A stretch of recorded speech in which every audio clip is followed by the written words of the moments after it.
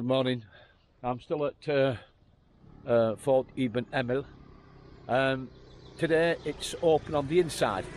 As you'd probably seen in the previous video, I took you around the outside of the fort and show you all the positioning of these guns and all these casemates and rotating turrets and stuff like that. So we're going today and have a look at what's inside. But before we go in, I'll just go through the stuff that I went through on the other previous video and a little bit of history about this place before we go inside.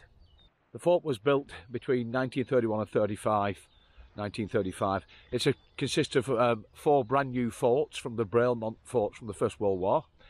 The difference with these type of forts, so they're better heavily armoured. The gun position was spread out so there couldn't be a concentration of fire.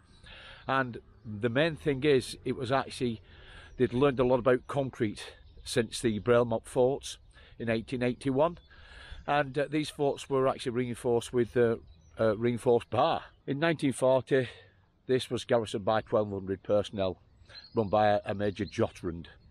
200 would be staffed here, which would be doctors, nurses, cooks, engineers, just to keep the place running really. Then there was 2 sets of 500 soldiers.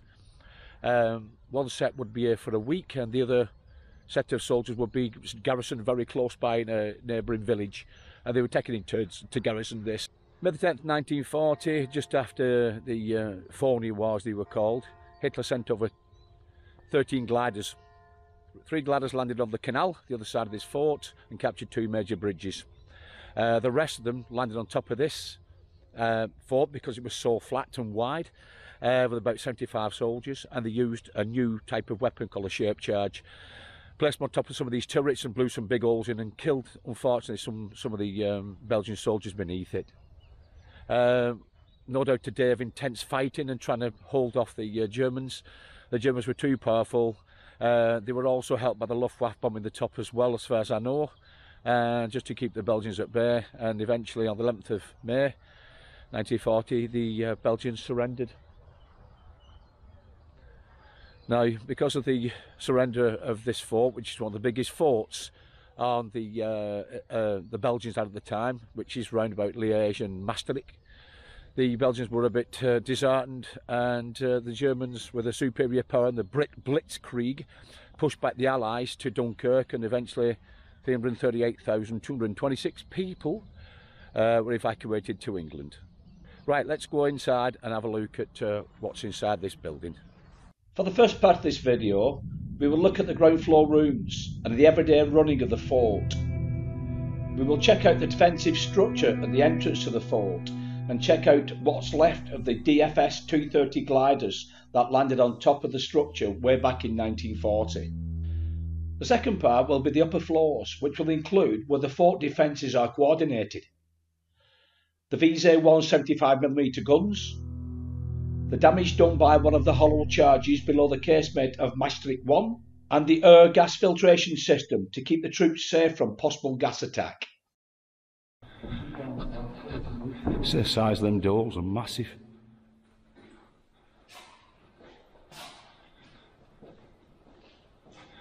There's a crenelle, as the French would call them, embrasure of the Germans, and we call them loopholes.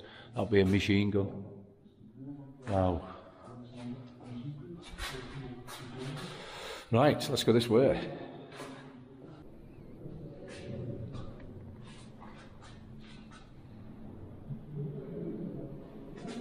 In total, there's about 4.5 kilometres of underground tunnels here, which is roughly about 3 miles. And all these tunnels are interlinked. They will take you to all the positioning above surface here. This looks like an air filtration system there. I'm assuming it's usually run by electric, but if it's damaged at all, then at least they've got a crank angle there to try and keep all the fumes out of the actual building itself. This is where the museum have kept this as an intact artillery section there. Now I think the gun is probably 75mm. I think the minimum they added was 60mm. You can see how 2 men operated it, and then that bottom part's a chute. So when the when the shell comes shooting back there, it lands into that chute there, and then drops down into an area down below. Whether they can actually rearm it or not with another shell, I'm not sure about that. There is some to the stuff in the Atlantic, the Maginot Line.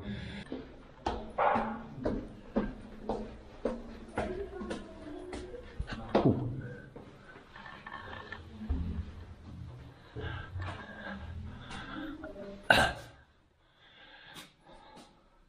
There's a machine gun, I think it's a Maxim machine gun.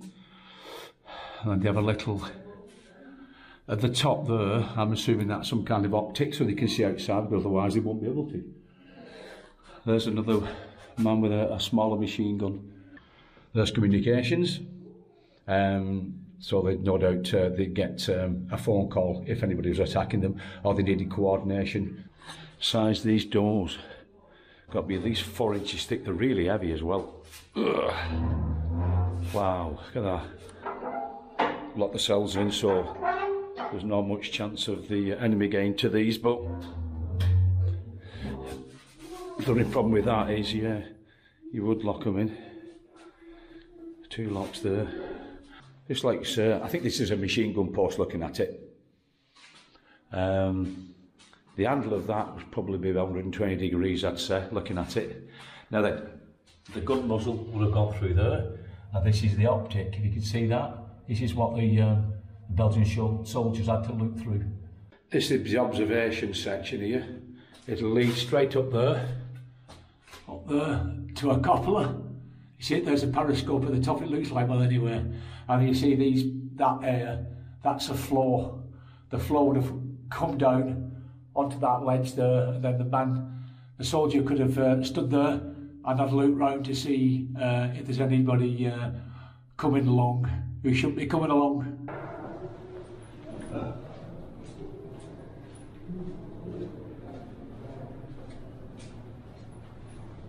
These here must be communication channels, looking at it.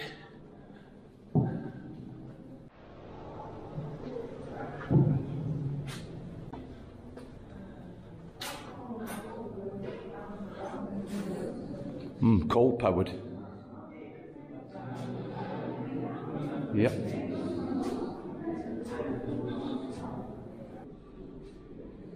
Well, the coal probably comes here for furnaces. I'm assuming the furnaces keep the place warm. This is what I'm assuming it's for anyway. No doubt it's sort of central heating. So the soldiers don't get cold, and obviously it keeps the condensation down as well. Well, this is one of the engine rooms that kept the plant running. No doubt at a higher voltage, and then the voltage would be reduced as it went through the fort itself for different things.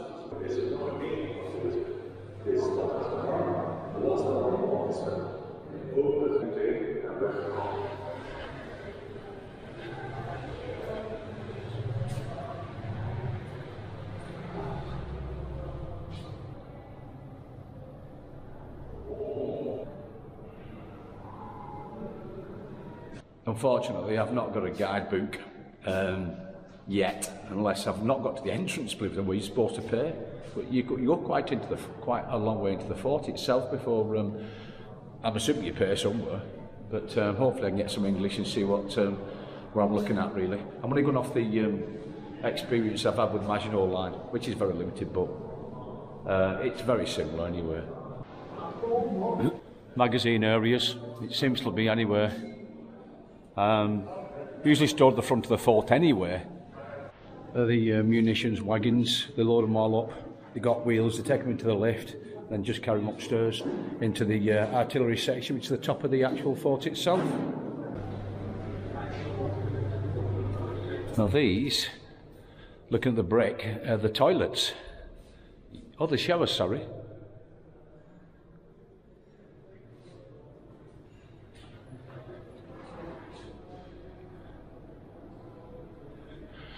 Quite a number of showers to keep the personnel clean.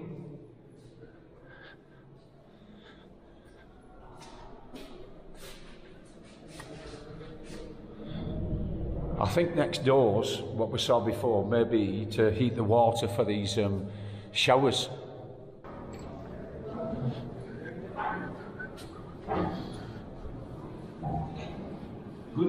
Hello. English. English, Yeah. Good morning. Good morning.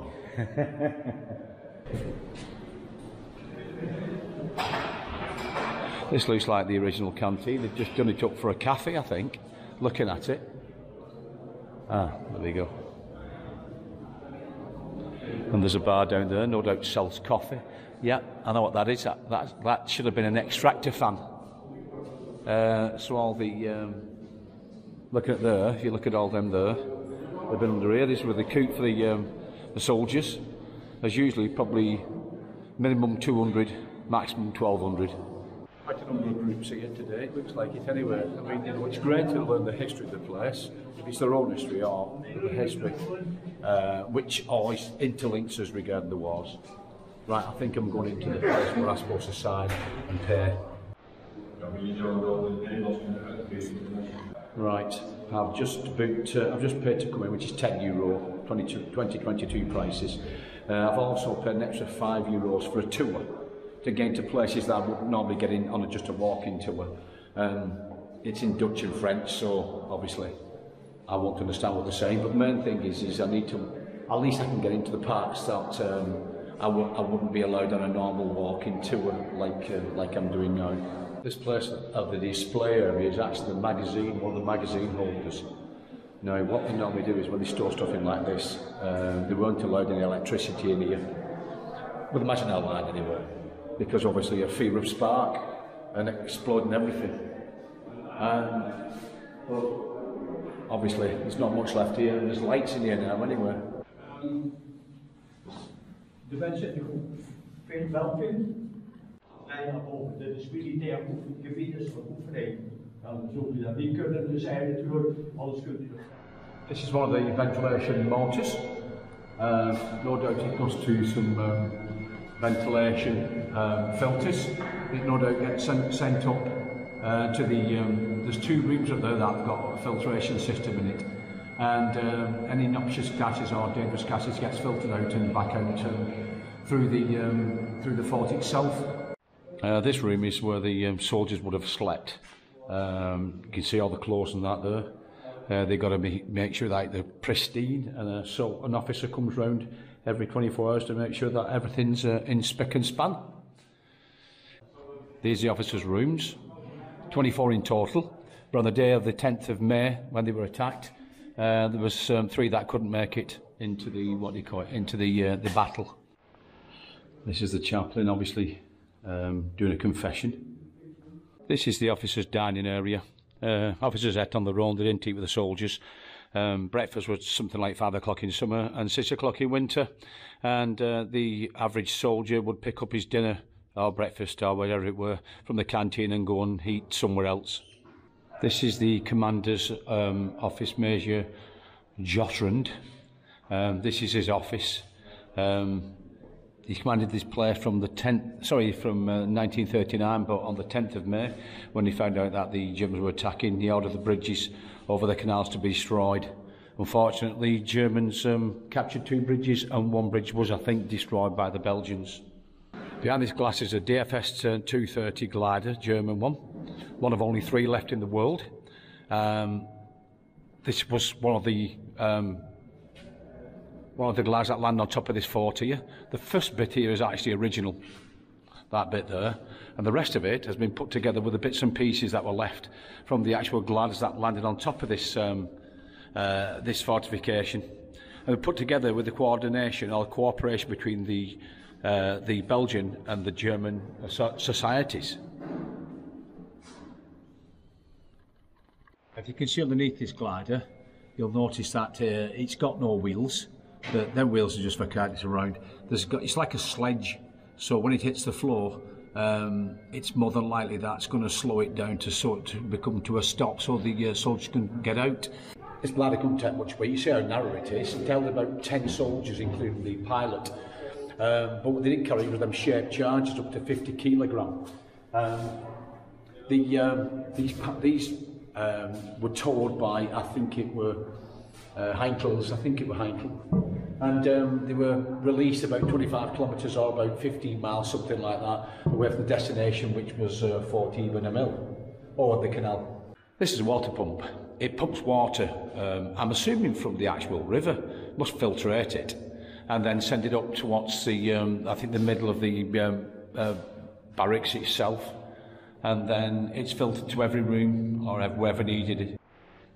This is the infirmary. See how many beds there is here. There was, in time of war, I think there was 3 doctors, and there was nurses, and there was 19 stretcher bearers, because in wartime you don't know how many fatalities you're going to have or casualties you're going to have. This looks like a sterilisation room where they sterilise all the instruments to less chance of passing any infections on. This is the operating room, and this looks like a dentist. This looks like a preserved section of the bridge that the Belgians had blown up in time before the Germans captured the other 2. This is a 50 kilo shaped charge, comes in 2 sections when they're put together onto the target, and the top little section, that little point up thing there, is the ignition or the fuse, and there's the, what they call it, there's the 12.5 kilo shaped charge, and that's the sort of damage this type of weapon can do. And this is a prison service, or the shits of the prisons. This is where they either get interned or they get released. I think punishment, depending what it is, can range from 8 days, solitary confinement, up to 21 days. There's lots and lots of corridors off this, and they've all got numbers on them, so as you're walking along you can pick up whichever you want. I'm assuming there might be a guide to it, but I didn't pick one up. But what you'll find is, if you're English, you've got English, you've got German, you've got Netherlands, you've got French. So at least they've got some slight information about what you're going to have a look at.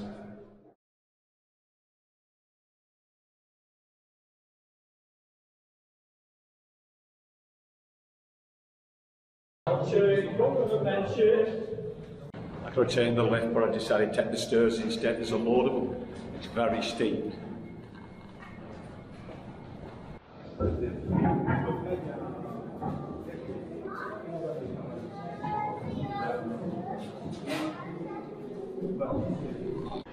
This is the command room where they do all the calculations regarding firing the guns and how far where the enemy are.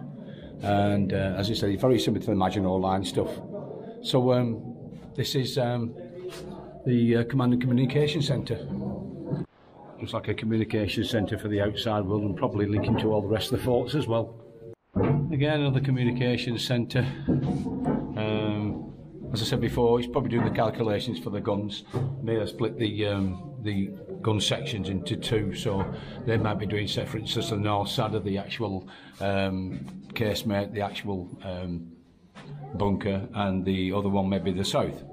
Probably can't see me, but as I said before, this fort and the forts of this era were designed to something similar to the Maginot Line. The Maginot Line came a little bit later, so they were constantly improving stuff. This is on several levels, where the Maginot Line is mainly on one level, and then we go into the sort of chambers, they go up into whatever it is, whether it's communications or it's artillery or observation. As you see, this is where the shells are stored, whether you can pull one out or not. Oh yeah, you can, look, there you go. They've been full, they're in a trolley, just come from the actual place where they're actually stored, and they're taken onto these elevators and taken up to the gun positioning. Normally the lifts, the only people that can travel in the lifts is usually NCOs and officers. The average soldier, artillerist in this case, had to use the stairs. And they had here a latrine or... Well, the toilet, yeah. Well, and there's also a lift elevator. Oh, hand crank, yeah. You can see it upstairs. This one is closed. Oh, is it? Where does that lead to? Upstairs for the ammunition. Oh, right. Right. The room upstairs is an overpressure. Yes. So they had to unload the munitions, yeah. With a little chart. You bring it here and then it went up. Ah, right, it goes that way. Get you. The room in Dus dat betekent dat de deel van de pantsering is beschadigd. De andere zijn uitgeschakeld door simpel een pistoolmitrailleur licht. Visa 1, or Viz 1 as I called it. They have 3 75mm guns here, and you can see there, this was the optics. They're not original, but they put them back so you can see what they look like. And there's obviously what it is, that's the elevation, or I should say the horizontal to which way they need to point. The corrugation here is so if it's been shelled and the pieces fall down, it doesn't break, it doesn't land on the soldiers, and that metal bar there is in case they have to take the gun out to have it repaired. That place there is where they get the shells from, they come up here and bring the shells out in the cases, and this place here is communication, as far as I think he said there, so they can tell if, for instance, they're actually hitting the actual place itself. And that little box behind there is the overpressure system as well. I think that's overpressure. Overpressure? Yeah, overpressure, yeah. So they can adjust it whichever they want. And there's a thing on the outside where they can release if it's too much overpressure. This is the lift where they come up here and they bring the ammunition. As I said before, if somebody would come up there, it's usually only NCOs and officers. Very rare that actually does that. The normal artillerists have to walk, so they have to be pretty fit to do that. That's another way again up to the top. If you want to go, also there's a quicker way. Hope you got all that, what I was on about with the guns there. It's difficult. The gentleman is trying to, obviously, keep to a timetable. So I had a minute for trying to explain what I was looking at.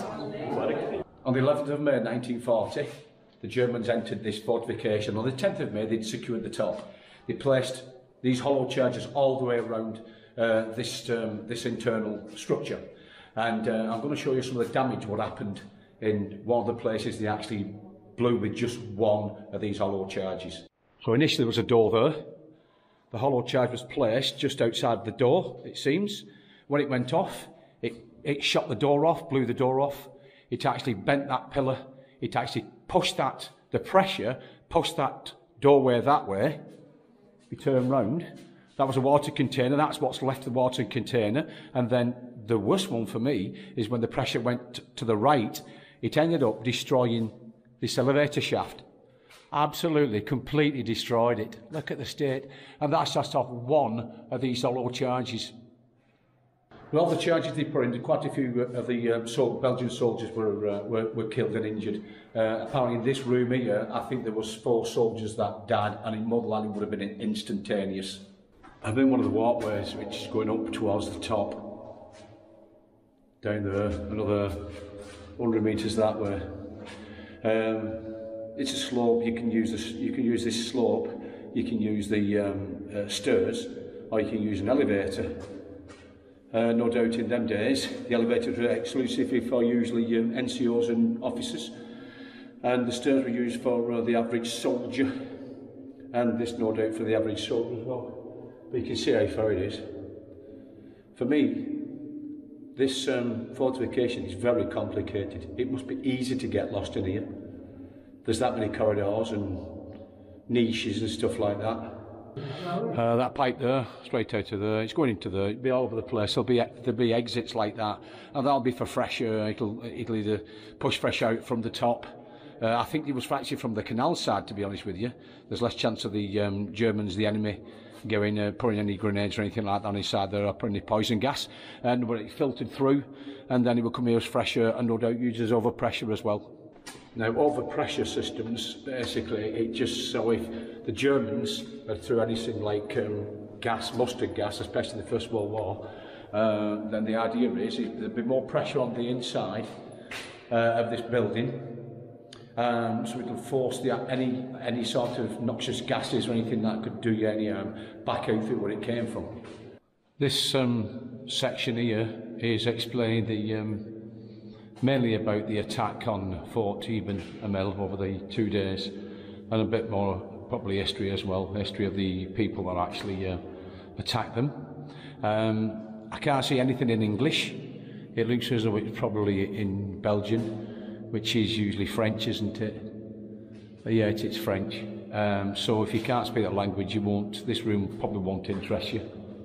This place is a vast network of tunnels. It must be pretty easy to get lost, I think. Not everything's accessible. Some's accessible where you can walk around, you pay €10. You can walk around and have a look at certain things if you can.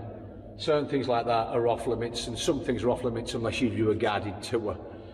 Now, I did a guided tour, so it could take me up to the actual VIS-A1 gun emplacement, which I looked at outside yesterday. and hopefully the video you'll see, I'll explain what goes on the inside. I had to be really quick with it because the guide wanted to switch the light off, so I had a minute to try and fit everything in. And when I turned around, he was ready for switching the light off. So when you come into this underground fort system, you're about 60 metres below the actual gun turrets on top, and then different levels take you up to different heights. And then obviously the higher you go, you're going to go to the artillery side of things. If you come in here and you, first of all, if you're not very good at walking, then it's not worth coming here because there's that many stairs, steps. There's some steep slopes and there is a lift you can get into. If you're in a wheelchair, you've no chance. And then when you get to the top, where the gun emplacements are, if you're not fit enough to get to the top, you're going to struggle. Really are going to struggle. And so I think some of the stuff you can get to, depending on what your disability is, but a lot of it relies on you really being fairly fit. As I said before, there is steps, there is slopes, and there's a lift taking you part way through, but it's enjoyable, and if you can book a guide, might be even better. But obviously I'm English, so I don't know any other languages. You can hopefully book an English guide, but I think it has to be personal. So it may cost you even more. But everybody in these working here, just like in England and probably most places, they're all volunteers. I met two lads there, one called Joseph or something like that, I think his name was, and he was learning how to be a guide. So the two gentlemen, which I'll put a picture on, while we're talking to, they were really good. They were trying to explain as best they can what this I think he was a Dutch guide, was trying to explain to everybody else, but obviously I had to get the gist of things. But generally I got the gist of things, and I've just got to compare it with somewhere I've been before, which is the Maginot Line. Not much similarity. There is similarities, a lot of similarities, but personally I think the Maginot Line, when it was designed, was much easier to get round than places like this.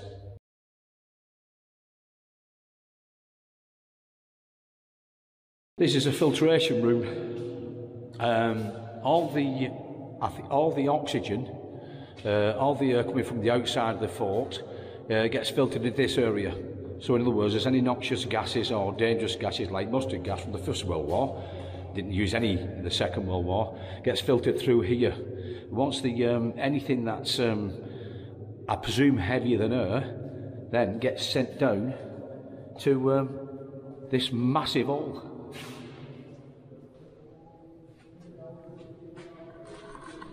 And it gets filtered away, and then the rest of the oxygen, the rest of fresh air gets filtered or gets sent through the actual fort itself. This is a memorial room for the soldiers that lost their lives.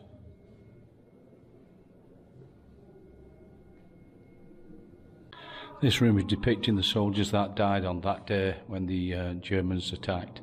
There was in total about 26 fatalities and about over 80 wounded.